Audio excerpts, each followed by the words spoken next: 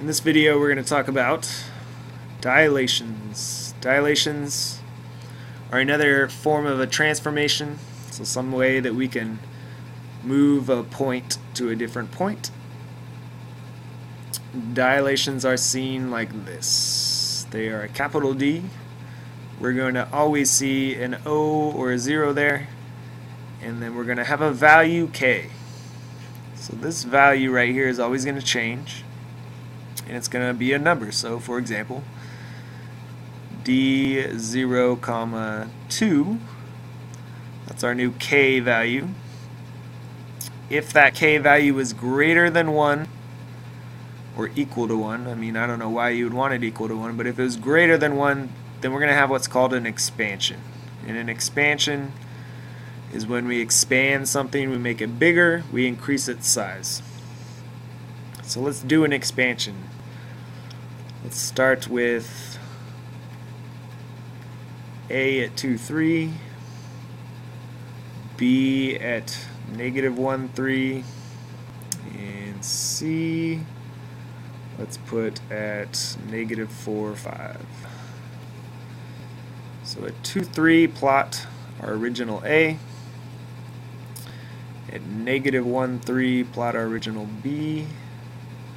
And at -4, 5, so I can go up, there's our original C.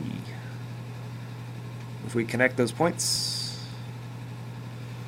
shouldn't have put B right there, but oh well. And then we have ourselves a little triangle there. In order to do dilations, in order to expand our triangle, make it bigger, what we have to do is multiply our K value by each X and Y value. So to do a dilation, we'll take X and Y and we'll multiply our K to each one of those. So X times K and Y times K. X times K, that's an X. X times K and Y times K. So 2 times 2 is going to give us A dilated. 2 times 2 is 4. That's our new X value. Now we got to do Y times K. So 3 times 2, that's 6. So our new point A is at 4, 6. It's A expanded or A dilated. Let's do B. So -1 times K, -1 times 2, that's -2. Then 3 times 2, which is 6.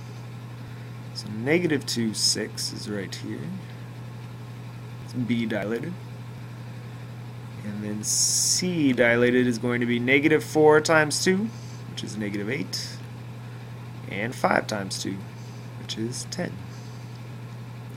So -8, 10 is right here, and that is C dilated. And hopefully when we connect the dots, you can see that our triangle grew and it became twice its size. Also notice that the distance away from each axis, this distance from the point to the y-axis was 1, but when we doubled it, it was 2 away, so twice as far. Also the distance to the x-axis. This is 3 away from the x-axis. When we dilate it by a factor of 2, it becomes 6 away, so twice as far away from the x-axis as well. And each of those points does the exact same transformation. And that's how we grow things on a coordinate plane. Next, let's talk about how to shrink things or how to contract them. So contractions are when we shrink things. Again, we're going to see our D, and you're going to see it in that form. And luckily, contractions happen the exact same way. We're still going to take our X and we're going to multiply it by K, and we're going to take our Y and multiply it by K. So whatever this value is, we're going to multiply our X and Y values. But the difference with the K value is rather than being greater than 1, it's going to be less than 1. going to be a fraction. So here is a dilation of 1/2, or a contraction of 1/2, or you can just think that our figure, whatever it is going to be half as big, or half the size, or half the distance. So let's do some points here. A, let's put at -6, -6. B at -6, 4. And C at 2, 4. So -6, -6. It's A. B is -6, 4. It's B.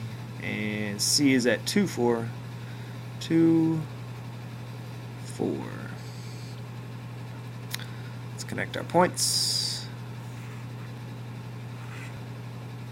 And now we got a triangle. So when we dilate it by a factor of 1/2, or if we contract it by 1/2, our new triangle should be half as big.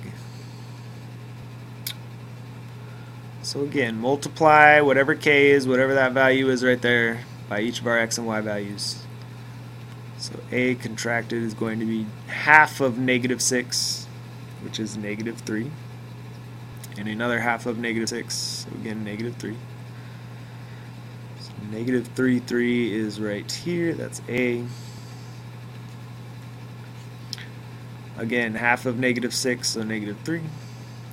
Half of 4 is 2. So -3, 2. It's B contracted.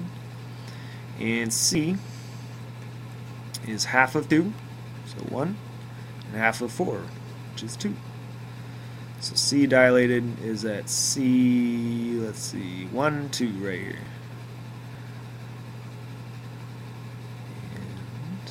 Connect our points, and we can see our triangle is half as big as the original.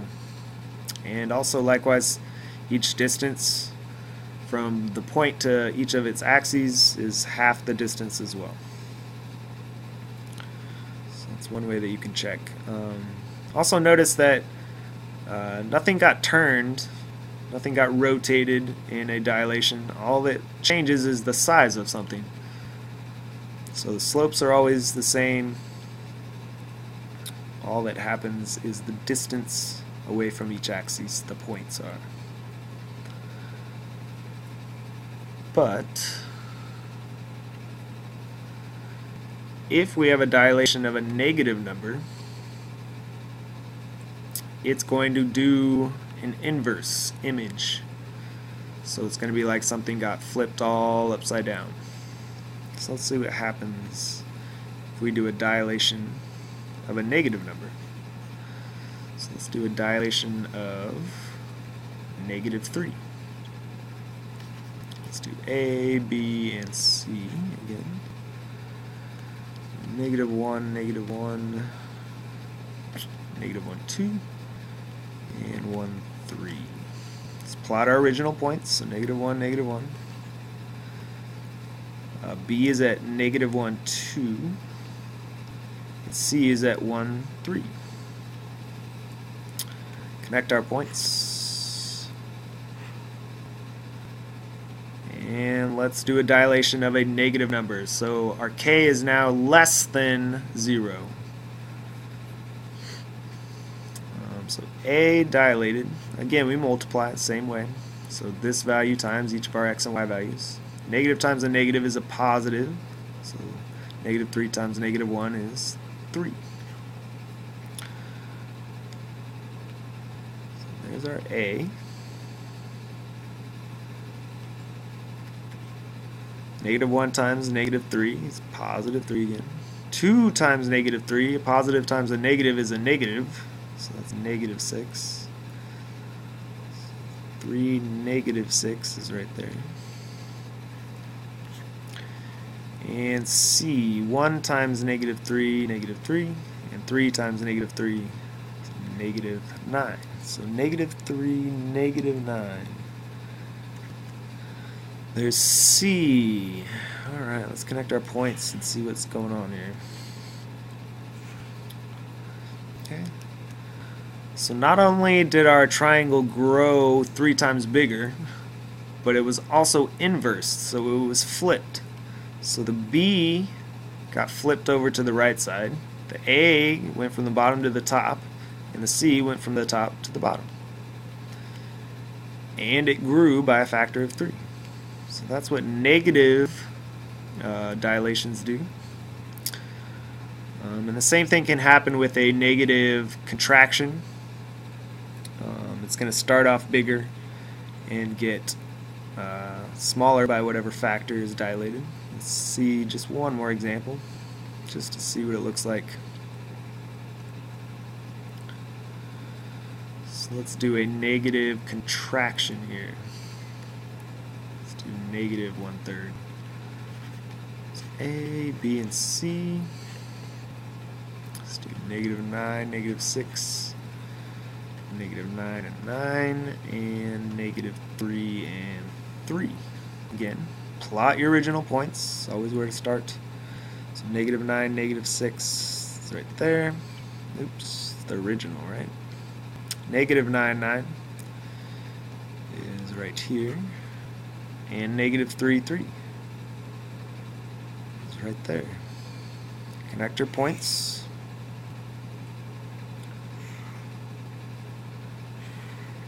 And so we're starting with a large triangle. We're going to contract it by a factor of 1/3, but we're also going to inverse it. So we're going to flip everything around. The B will be on the bottom, A will be on the top, and the C will go to the left side. Do it the exact same way. Multiply each x and y value by your k. So what is 1/3? What is -1/3, or the opposite of 1/3 of -9? Well, 9 divided by 3 is 3, and a negative divided by a negative is a positive, so positive 3. And what's 1/3 of 6? A negative divided by a negative is a positive, and 6 divided by 3 is 2.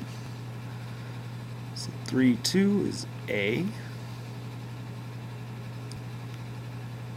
And B. Again, what's the opposite of 1/3 of -9? 3. And this time, a positive divided by a negative is a negative, so 9 divided by -3 is -3. So 3, -3. And C. 1/3, or the opposite 1/3 of -3. Negative divided by a negative. 3 divided by 3, positive 1. And the same thing, except now we got a positive divided by a negative, so we get -1. 1, -1 is right here. Alright, let's connect. Oops. There's our smaller triangle. It shrunk by a factor of 1/3, so it's 3 times smaller.